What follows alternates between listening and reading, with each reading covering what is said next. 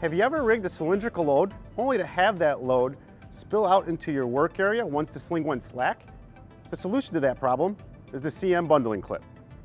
The CM bundling clip's tough construction is built for harsh environments. The U-bolt with its rolled threads is galvanized and painted.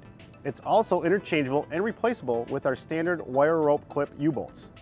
The saddles are forged and are galvanized and come embossed with the CM logo, wire rope size, made in the USA, and also a trace code. It meets ASME B30.26 standards. Let's go see how one is used. Anytime we're lifting a loose bundle of material, we want to apply a double wrap choke hitch. If it's a long bundle of material, we want to do 2 double wrap choke hitches or 2 pick points. For ease of demonstration, we're only showing a single point pick with a single wrap choke. Once you apply your choke hitch, you want to attach your wire rope clip slightly above the bite of the choke.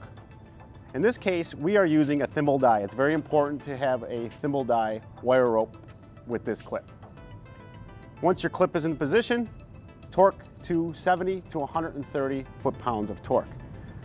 By applying the proper torque, it'll seat itself properly, it won't damage the wire rope, and it can be used safely. I'm going to raise the load slightly and then set it back down to show how the clip works. So the design of the clip eliminates stress points or damage to the wire rope.